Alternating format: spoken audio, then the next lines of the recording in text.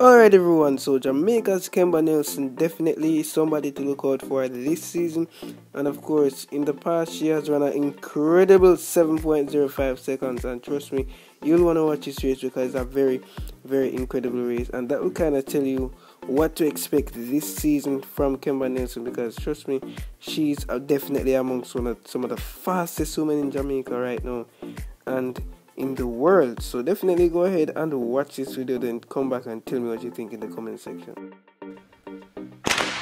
Terry with an excellent start right next to her, Joella Lloyd. Terry's got some work to do. She's not going to get there. It is Kemba.